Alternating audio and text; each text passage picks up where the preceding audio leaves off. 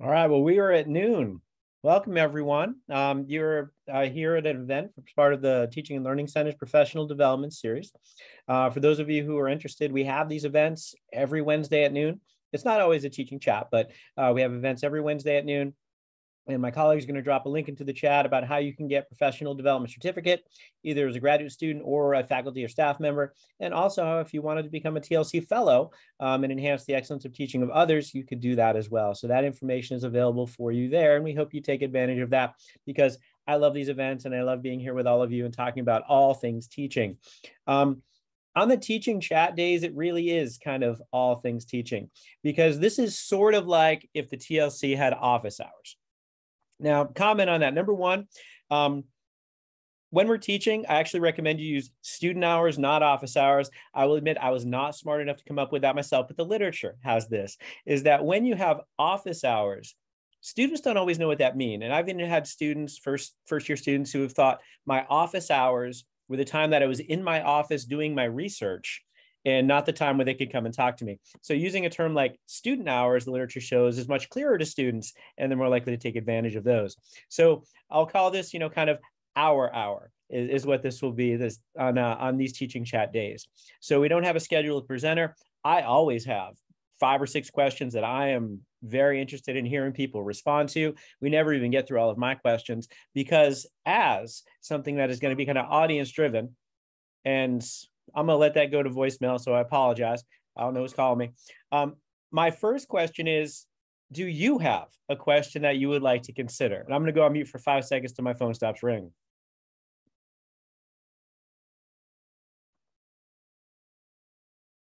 I have one. Von Bergen, what do you got? Well, I will just, it's rather brief. I'll post it in the chat.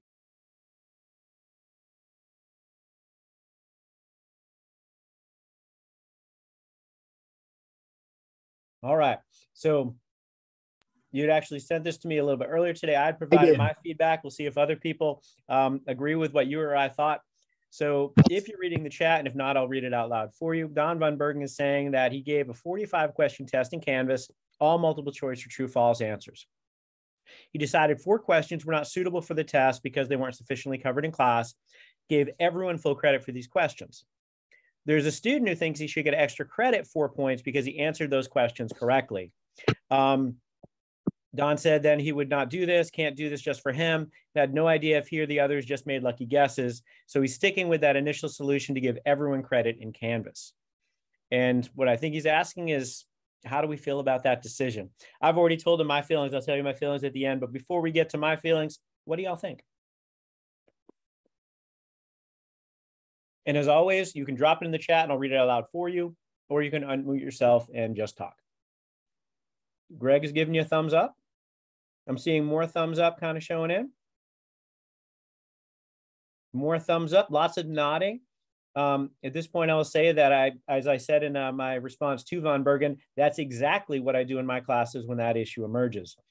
The issue I want to kind of raise here, though, too, is that we should be on the lookout for unfair items on our exams. One of the things that I found in my multiple choice exams, I do item analyses. The first thing I look at is to make sure that the most common answer was the right one. Then I kind of look through what are the competing answers? Are there other answers that there's a plausible case that they're also correct? And in those instances, I will create corrections such that maybe I'll accept more than one correct answer, or maybe all answers is correct, depending on how bad that item was. In those situations, I believe if the item is completely nonsensical, students may not even guess the best answer because they have no idea what it's coming at, get anxious, and just press D. So I think in those situations, and I've had to do these situations, that's exactly what I would do. And I would credit the entire class because I have no idea why they got that item wrong if the item is unfair. So Von Bergen, good job in my opinion. I appreciate the collective feedback. That's helpful. Sure. So what other questions or issues are people having now? We'll get to happier questions as we kind of go through, but I want to make sure if anyone has like an immediate crisis that they need dealt with, that we have time to do that.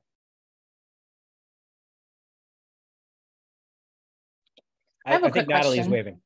Oh, sorry. Oh, and Natalie is conceding to Beth. Natalie will come back to Yeah, go for it, Beth.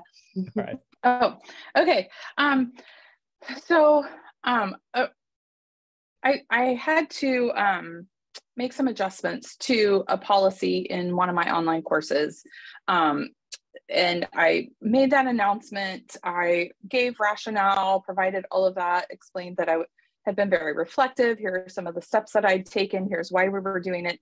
And I have a couple of students, when I asked them to acknowledge that they knew about the policy update, and then gave them a chance to offer any comments or feedback afterwards. And most of the comments or feedback were very complimentary. They were very agreeable. They understood. They appreciated the fact that I was modeling, reflective practices in the classroom, et cetera. But I do have one in particular and another one that was similar that is having a great issue with the fact that I changed the policy mid-course. I guess I'm just wondering, what is, if you were doing something like this, would you just address it like with that one person, one-on-one? Would you email, I'm just feeling a little uncertain about how they're feeling about all of it now based on their comments. And I don't know how to kind of move forward with it without just I don't know. I'm trying to be respectful. I think wanting to be respectful is always a good decision. I see that Deborah has a comment. I would suggest that you make sure that in your syllabus that there is a disclaimer at the bottom of your syllabus saying that it is subject to change. And I think that's sufficient to say, I've always had this flexibility built into my policies. If they feel like they're being treated unfairly and that this puts them at a disadvantage, I would consider, is this disadvantaging someone? Or is it actually a policy change that is making the course more equitable to students? If it's for the positive, it's more equitable. I think that, explaining to that one student, that we are trying to raise our standards so that we are helping our students to have a better playing field. Some students already are at an advantage anyway. So if it's not disadvantaging someone unfairly and it's helping others to have a level playing field, explain that to the student, and maybe it'll be a learning opportunity for them. And one of the things that I'll say I was about, talking, I was muted. I'm sorry. When Deborah provides an opinion, Deborah, for those of you who don't know, is one of the instructional designers here at K-State and also a champion for inclusive teaching and accessibility. So often when Deborah is giving their opinion, it's actually a best practice. So I really appreciate you chiming in with that, Deborah. Don, I see your hand is up. Yeah, Beth, did you say you had an opportunity to speak with these one or two students face-to-face in private? Not yet, and they are they're students in my online course, so they may or may not even live here. I could definitely set up like a Zoom chat or something like that with them, but I just don't want to step on, if they made the comment and didn't anticipate me addressing them one-on-one, I don't want to call them out, I guess. That would be my suggestion and encouragement, along with what Deborah already shared. I agree with suggestions she made, but if you haven't met, just Zoom them, team them, whatever, and you might find they just misunderstood something, and you can accommodate them, reassure them that it's, you're looking out for their interest and their best interest as well as the whole class. Thank you. So Beth, how do you feel about that? I feel good. I think that's where I was headed. I just didn't, I didn't want to feel like the student, was feeling called out or singled out in any way. I'm obviously not going to do it in front of other people. But I didn't, that was kind of where I was leaning. So. I think one of the things that makes that, a little bit more complicated situation is because it is an online class, right? It's not as easy to just grab the student for a couple minutes before or after class or have that kind of happen organically. There now has to be this additional intentional layer to create contact. And I would imagine that this would be less a situation if it were not an online class. Yes, probably. So other issues or concerns that people are having and they want to talk through. I know I have a couple. I always have a couple, but what else? Oh, this is not an issue per se. I'll say it that way to start it. It's rare that I confess to my students that I underestimated something or that I apologize for their non-performance, because I hold myself responsible for that. And this week I felt like I needed to say that to them, and to say that let's talk about our way of remedying that on the next project, or ways that we both can come to a solution that's going to help them the most. And it felt good to be able to be honest and to just say, hey, I was really busy with this meeting and that meeting, and I didn't spend as much time with you as I would have liked to. And the work shows that. And I will make comments on your work that shows what you should have done, I will not hold you totally accountable for that. And I felt like a big girl, so to speak, that I was able to express that and not have them angry or blame me for something that they saw in another class that wasn't happening in mine. So it wasn't that I'm expressing a concern. It worked out very well, but it's a difficult thing, I think, sometimes for teachers to do. Let me say it that way. LB, I think that's amazing. I mean, I think it's one of those situations where you taught them more than the content in doing that. You taught them how to adult. And I think sometimes seeing us just be appropriately humble is important. It's a good demonstration of the growth mindset. That's an awesome thing to share with us and with your students.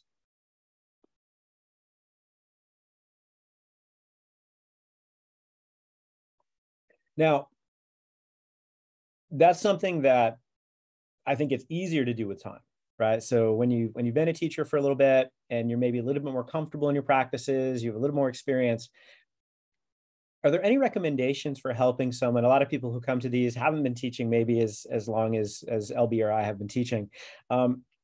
What kind of advice would we have for helping people earlier in their career, earlier in their experience, for taking on something that makes them feel so vulnerable?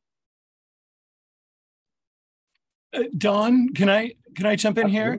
Absolutely, Greg. What I like about what LaBarbara did is, on the one hand, she's taken responsibility there, but she did it in such a way like, hey, we didn't achieve the learning goals that we were supposed to as a class, and I'm going to take some responsibility here for that. But come on, this is where we're going in terms of the learning. These are the outcomes. And I think that works. What I don't think works for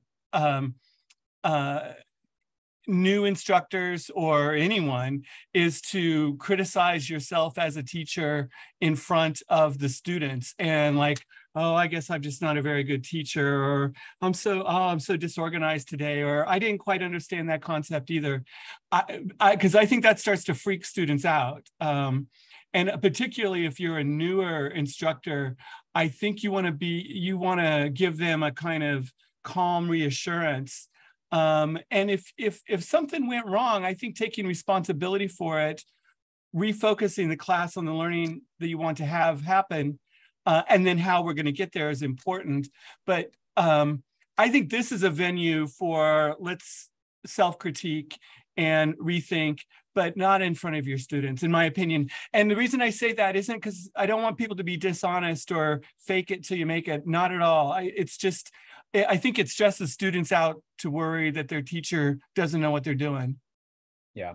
So don't ever do that. That's an excellent point, Greg. And I think we are worried, especially early when we haven't done this lots of times. We will make mistakes. We'll have to fess up to our mistakes, but early on, we do think it's sacrificing our expertise, right? It's kind of hampering our legitimacy as a teacher. And I agree complete with Greg that the way you did that, LB, was actually empowering of your students and letting them know that you were prepared to support them.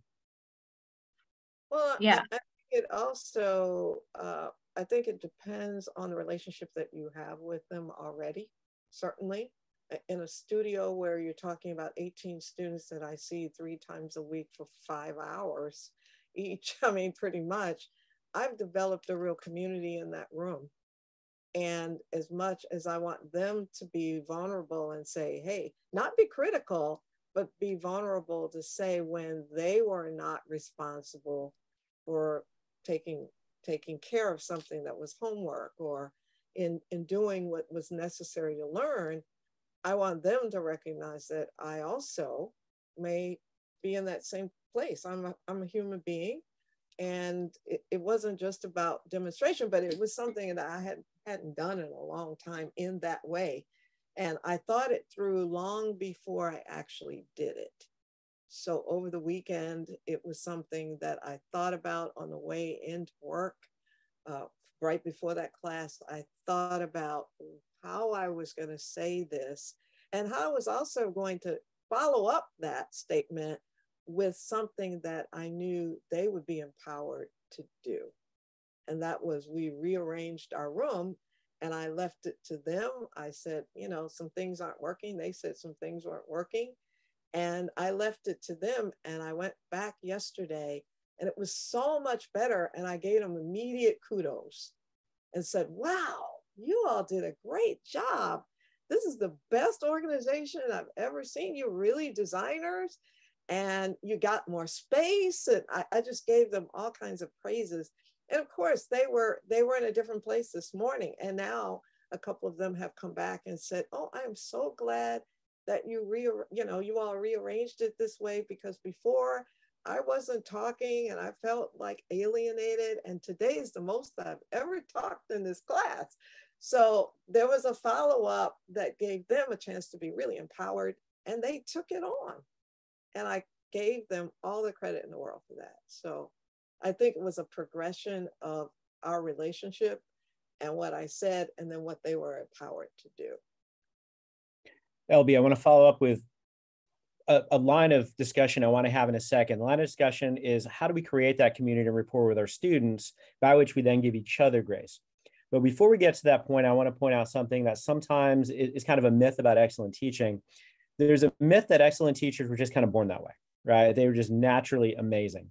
And one of the things that I love about K-State and the time that I've spent here is I have an opportunity to be friends and talk about teaching with lots of people on this campus, right? Greg Eislein is in this call. Greg Eislein is one of my teaching heroes at K-State. And one of the things that I think he will tell you, because he's told me this, is that it's because he works really hard at it. It's not something where Greg just works into class or any of us work into class and we just know how to do everything. LB talked about the planning, the intention, the design, the deliberation, the incubation on the ideas, and then the follow through on that plan. And one of the things I think was most empowering to me in thinking about how to become a better teacher is to realize that great teachers prepare really, really well, and they put time into doing it. It's not a natural thing that they came out of the womb being stunningly passionate and engaging in the classroom. So I did want to kind of amplify that LB's excellence there was a product of the preparation that you kind of put in that design. And sometimes we forget that. Can I jump in on that too? Sorry. Yeah, Andy. I wanted to say, like, one of the things that I like about that, and I think that it's important when we're acknowledging things that we can do better with our students, I think it is important to acknowledge when we don't hold up our end of the bargain. But what I like about what LB said is that it goes along with what a real apology is. My husband always goes on with this with our kids, you know, is that a real apology is an acknowledgement of what went wrong and a promise to do better, you know? And so I like that it's saying, like, so this is where I went wrong. This is something that, like, I recognize that I could have done better in this situation. And this is my promise to you. And then that follow through that Dawn was saying, like, coming back and saying, like, you know what, like, this is something I realized that I messed up.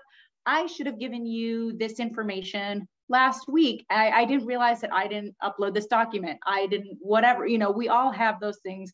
Canvas is the bane of my existence with the number of times that I forget to hit publish on something. But just being real about like your circumstances and situations, and then promising to do better the next time. And even like bringing into dialogue with students, you know, what can I do? What would make this easier for you? What are the things that you can do to, you know, support your own learning? I think that having that open dialogue, and this goes into, you know, what can you do to build that community? I think that having those open conversations throughout your class, like what are you doing and what am I doing to help with this learning community, and putting the onus on everyone rather than having it just be like, I, as the instructor, am the sole person in charge of making sure that you learn. Like, no, I'm here to provide opportunities. Like, now let's talk about like, how can we as a community work together to support each other, to support ourselves, and to have a great learning environment. But, you Andy, know, I love that comment and the transition to our next point. So thank you for doing that. And I'll kind of extend Andy's comment into a question is, how do we turn our classes into learning communities? Because there are a lot of students who think that the person in front of the class should do all the talking. I'm going to write down as much as I can, and then I'm going to try to do well in the assessments as I can. I don't want to hear my colleagues talk. I don't want to talk myself. So how do we create the impetus for a learning community and the importance of learning community among our classes?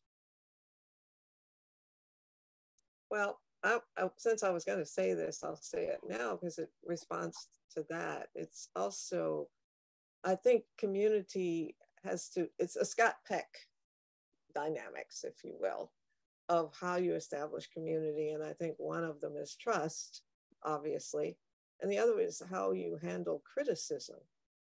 And I think when you can demonstrate criticism in a way for your students to understand that they're able to both self-criticize their own work, but also help each other in that evaluation.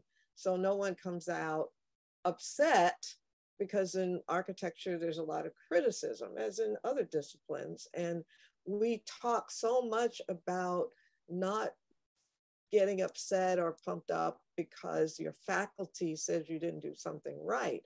But another student has that option as well to say to their classmate, I think you could have done it this way or that way. It's a community activity. And so not only was I demonstrating criticism to them, but giving them an opportunity to do that with each other because I asked them to do that. So I think that's part of how one establishes community. I think the other thing that for me that I learned from Scott Peck was that there's something called emptying, and we don't want to empty everything that happens to us or whatever with our students. But I think in community, one has to be willing to get off your chest something that is important to you in a way that's, if we want to use your word, has an empathetic tone, and that then becomes part of how community starts to, the members of your community start to understand you and where you come from, so that there's honesty.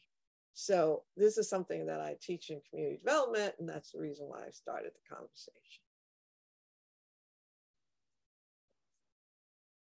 And I will say that Andy uses the term evaluate rather than criticize in their classes to kind of help with that too. I'm a huge fan of feedback. I'm a huge fan of talking about things we can improve, not things we've done wrong. And I think that framing and that trust we can build through that process is helpful. I'm kind of curious though, like these are deep into the semester kinds of things. Actually, I'm sorry, Beth, you were going to talk. My bad. No, that's okay. I was just going to say, I think that in order to get though to trust, there are things you have to do before that. And so you have to know each other. The students have to know each other. You have to know the students. They need to know you. So there's a level of relationship building that's there. There's a lot of research out there on the impact of that positive teacher-student relationship in the entire community perspective. And then from there, you have to be able to identify your commonalities, how you're different, the strengths that you all have, so that you can work within those, right? And know, okay, if I'm working with this group, right, with this person, they're stronger with this and I'm stronger with this, so we're going to lean on them, or vice versa. And you also have to establish shared norms for learning. So they have to understand, you know, together, this is what our community is going to work like. This is how we're going to, you know, do things. And then I think there has to be elements of collaboration built into everything that you do, so that they can do all of those things, so they can get to know each other better, so that they can, you know, start to establish those and they can really utilize that. And the more that they do that, the more they get to know each other, the more they work with each other, the better that trust can be built. And it's the same with you know, you as the teacher. So like with me, the more that I get to know them, the more I do to come alongside them, to learn about them, the more trust that they're going to have, and with that give and take with me. So I think those are some really important pieces to build up to that. It's not just something that starts from day one. I mean, like, community isn't like, they don't walk in and they're, you know, this amazing community. Like, you have to work at developing that, and you have to be intentional with the design of your instruction, the strategies that you use, and how you are having them work together, so that that trust can be built, and then you can move forward in lots of different ways once that's established. So Beth, that's amazing, because the question I was going to ask is, you know, that's deep in the semester what LB is talking about. How do we start that process? And then that's what you talked about. So we're on the same wavelength today. I love that. One of the things I'll say is, you said it doesn't happen on day one. It doesn't, but it starts on day one, right? And it's got to be something that immediately, very early on, we're including that. Something that I'm stealing from this, Cheryl put into the chat about connection before content. I love sound bites. I love when you can take an economy of words and get that. I'm teaching about community building in my class tomorrow, and I am super stealing that. So thank you so much for offering that, Cheryl. Andy, I see your hand. So I wanted to make a comment based on what Beth had just said, and then Andrew put in the chat just exactly what I wanted to comment to, is that I think that some people, I wanted to take a moment for those who teach bigger classes and kind of feel like I can't have these community moments in the class. I think that to take a break and try to figure out where you can, because in big classes like that I've had before, I think that finding ways to like pare down and put students, like, you can put them into groups in Canvas for discussion boards or other things, where all through the semester you're having them work with a smaller group, or having them in class, like, you know, work in groups of 3 or 4 to discuss X topic during, you know, the first minute or 2 of class, and then check in at another point in class. But having those moments of connection throughout the course, even if it's a lecture-based course where you're mostly talking at them, it's a huge class with a lot of students, there's still opportunity to create a sense of community in that class. You have to think about it a little bit more creatively than if you have, you know, a small class of 20 students, for instance, but there's a lot of ways that you can do that, thinking about, okay, how can I get, you know, connect students so that they're working with a smaller number of students on a regular basis, or meeting face-to-face with a smaller group during class to check in on how they're feeling about a topic, or what their opinion is, what they think. I think that it's easy to pretend like large lecture classes can't have community, but I think that that's kind of detrimental, and having that is important. And I would say that Andy's comments on that are echoed in the chat from a couple other people who have weighed in. And yeah, Andy said it might happen a little differently, but it is definitely something that's useful. Melissa, I see your hand. So something I do in my classes is I put learning objectives, although I call them learning goals for students. I put them at the on the projector at the very beginning of the class every day, so they know what to expect, what we're going to cover, and what I want them to learn. And every single day, number one is learn names and build a strong learning community. And so they see it every day. They know it's part of the plan, it's part of the goal. And I have relatively small classes. 25 is the largest class I have. So learning everybody's names is more doable.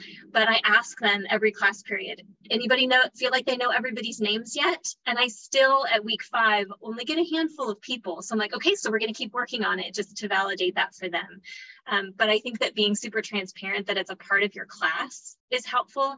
I think if you can also connect it directly to things that they would value, it helps. So I teach 2 sections of a writing course that students in the College of Business take.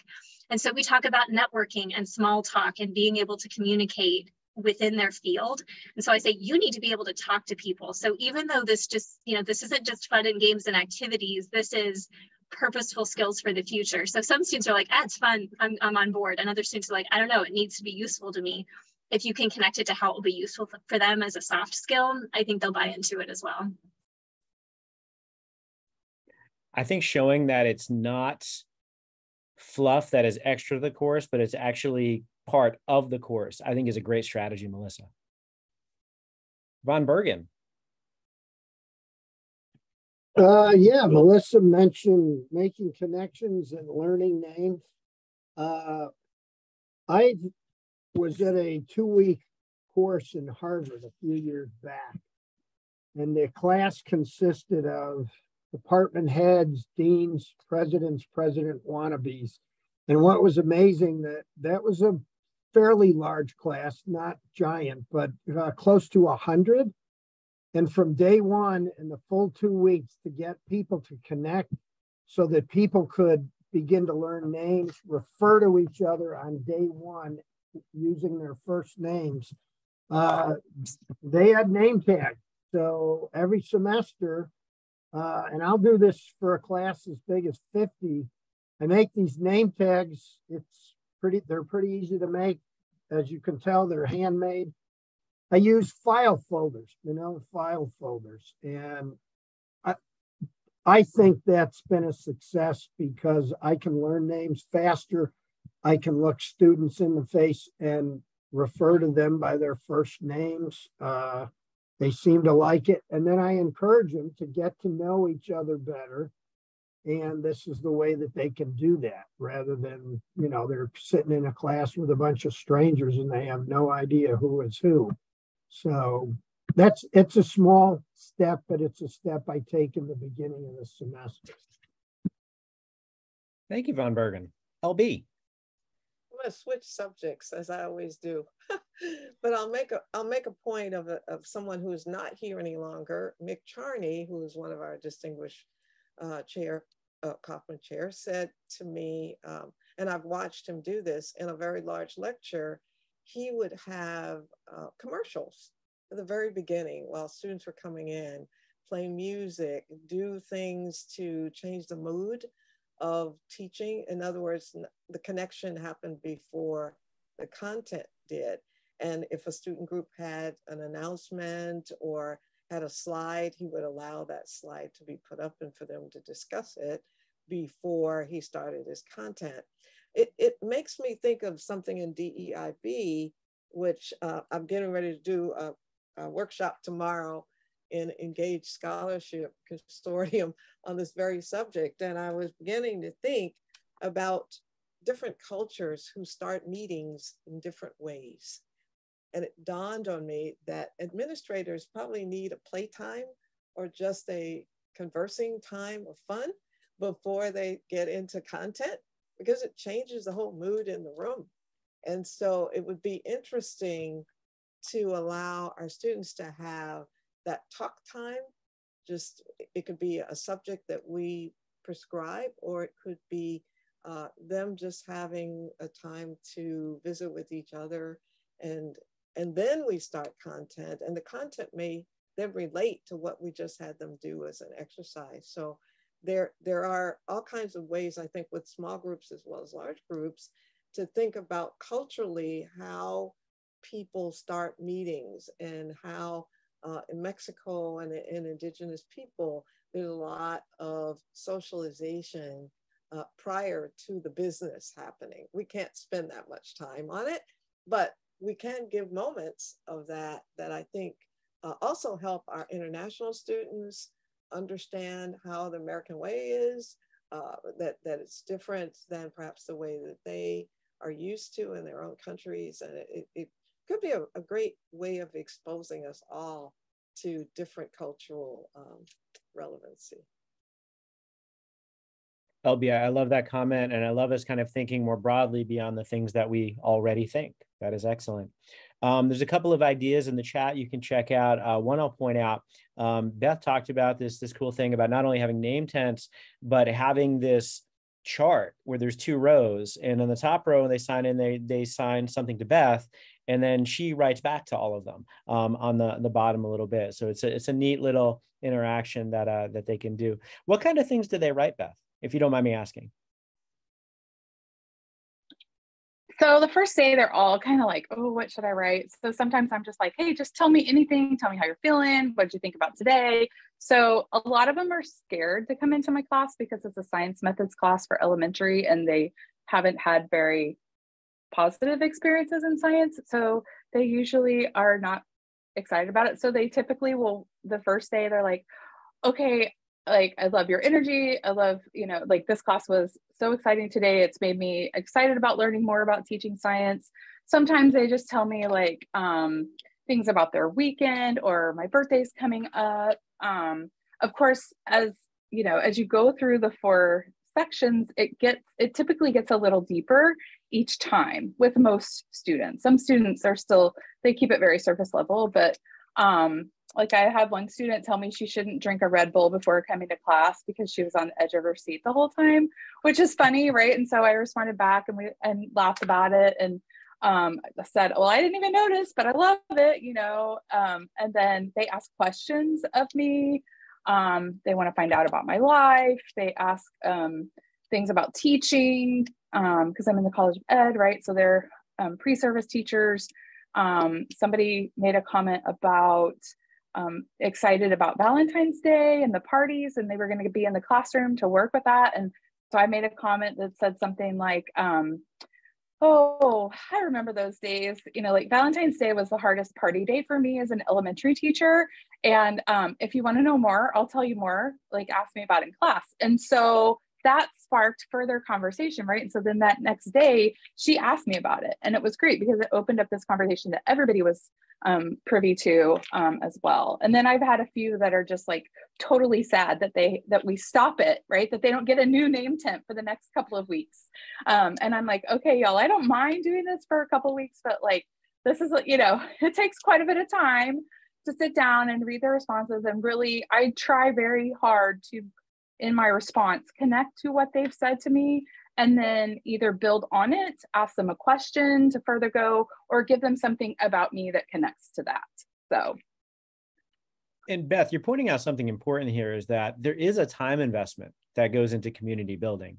So it should have a purpose. It should be set up to help students succeed in your class, to help them learn the content better, to learn soft skills, I think someone had said. So there should be a reason for it, because it's going to have to be worth the time that you dedicate to it.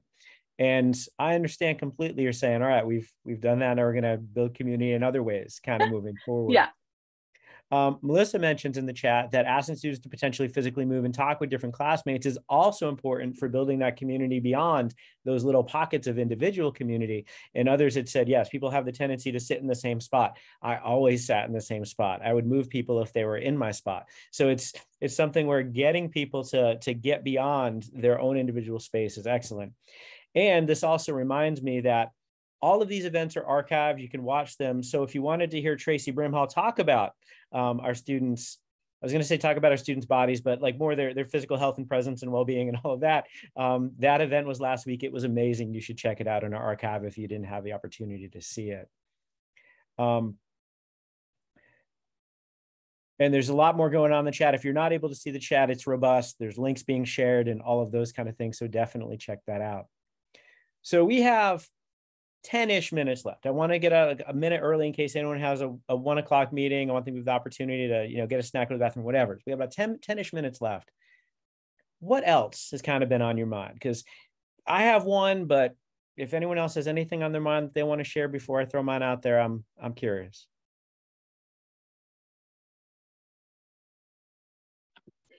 Honestly, I was kind of hoping people didn't say anything. Dang, Melissa got in. What do you got, Melissa? Mine's pretty specific. I think we'll still have time for yours.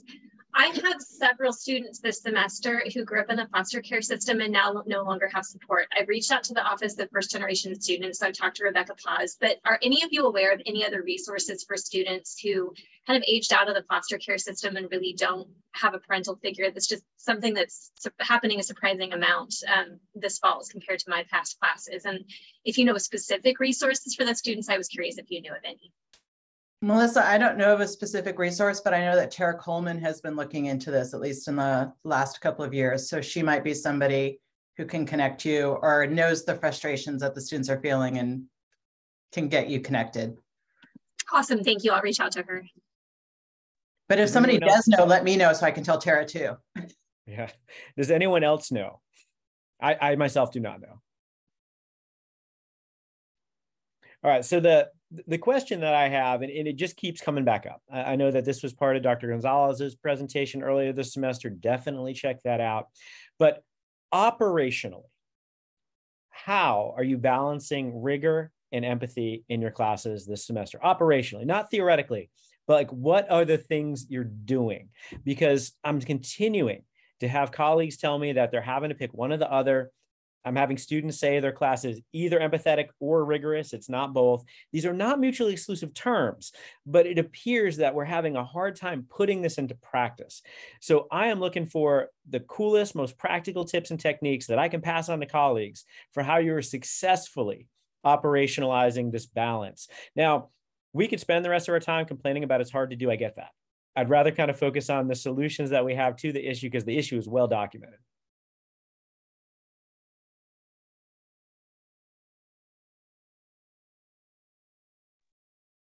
Well, I gave you one earlier in just allowing my class to arrange themselves. And I got an immediate response of someone who felt like though she hadn't voiced it, she felt like her connection to the group was much better. That as if we'd heard her and she hadn't told us, but you know, you can observe your students well enough to know who is really the outgoing person, who is the quiet one, who needs more engagement and so forth. And so I try to make it part of a lesson about space. And so I immediately moved to how the spaces that we arranged are things that others live in.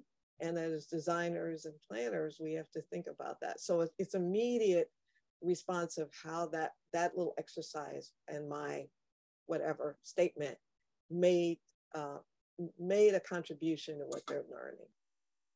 So I love that. And I love that for smaller classes, but I might be in a class where I honestly don't know who the outgoing students are and who the shy students are. I might not know all their names if my class is very large. So yeah, that will work in some contexts. What do we have that kind of generalizes? And there was a question in the chat earlier that someone had asked about community building. You know, it might be different in a large class. How do we balance this in particular with the large classes? Because my anecdotal, accounts are suggesting that people are probably more empathetic in their smaller classes than their larger classes right now. Yes, Andy.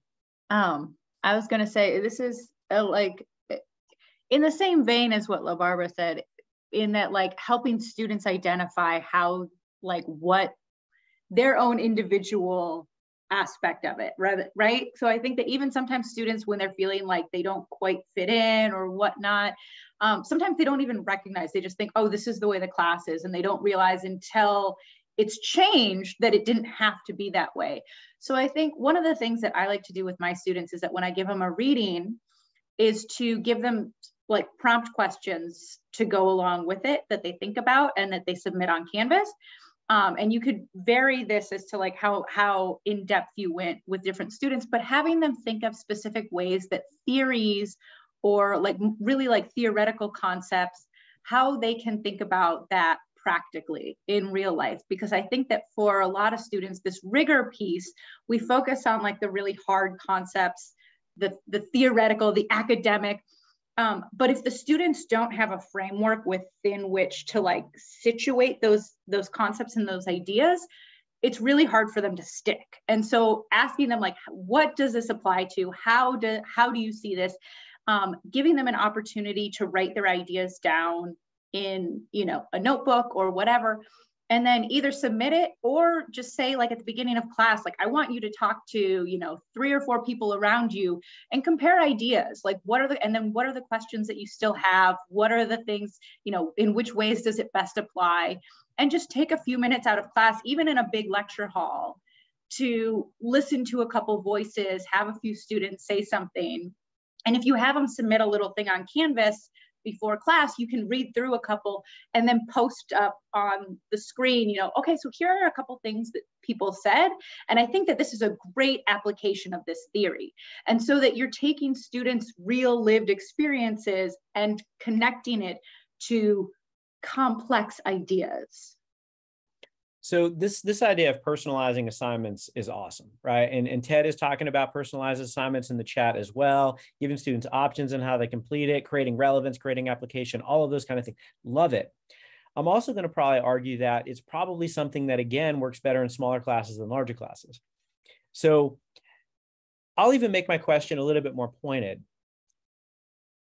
Late policies, missed work, attendance policies. How do we balance that? Because one of the issues that I've had, and I know a number of us have talked about this before, is my class is often the most empathetic class my students are taking, which means that my class often becomes the last priority for overwhelmed students. Because I know that my class is going to allow for the late work, my class is not going to penalize for the absence, those kind of things. And then they dig themselves this huge hole, and then it's my class they didn't succeed in. And nothing, I think, breaks your heart is when you did all you could for a student and they still failed, right? So how is it structurally that we can kind of create this balance in our classes so that we are not overwhelming and overloading our students, but we're still supporting their success without letting them kind of have that side effect of empathy be they never emerge in our class? So one of the ways that I actually implemented some of those into my classrooms at ESU was that for attendance policy, I allowed our students to miss up to 2 weeks worth of class periods. So if it was a Tuesday, Thursday class, they could miss up to 4 class periods. Or if it was a Monday, Wednesday, Friday, it was a little bit less than that. I don't remember the exact numbers, but they were allowed to miss a specific number of class periods per semester. No questions asked. So if it was just they needed a mental health day, great. They had a doctor's appointment, fantastic. That I wasn't going to push them on and that they could take for whatever reason they needed. But after those set amount of days, that's when attendance points would start being taken off.